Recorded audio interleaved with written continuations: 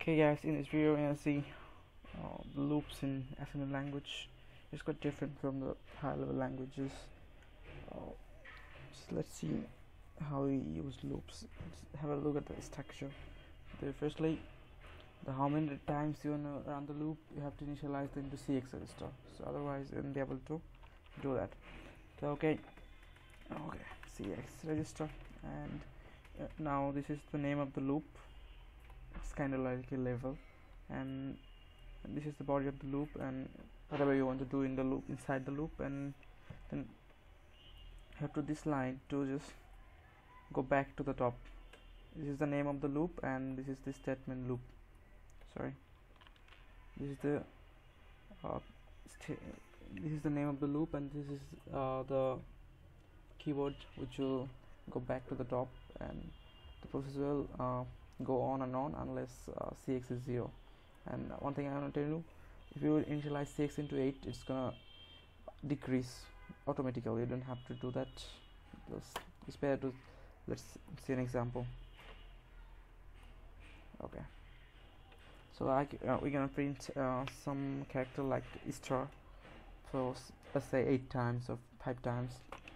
So I have to initialize the CX into 5 now. So whatever you want to print, you have to put that into DL. So putting a star into DL.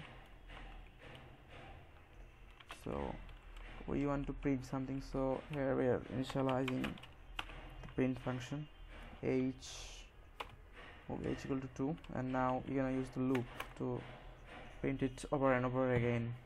So let's say the name of the loop is top, or anything you want to do, so top 1, okay, and the semicolon, and then the next line you just have to write the body, whatever you do inside the loop. Here I just want to print it. So if I just put it in 21h, it's gonna print a star as many times as the loop runs. So now we're gonna use this loop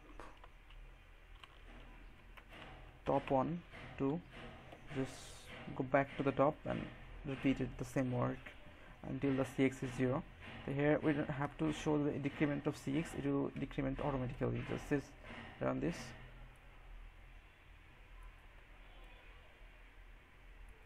Yeah, you're gonna see that is 5 star.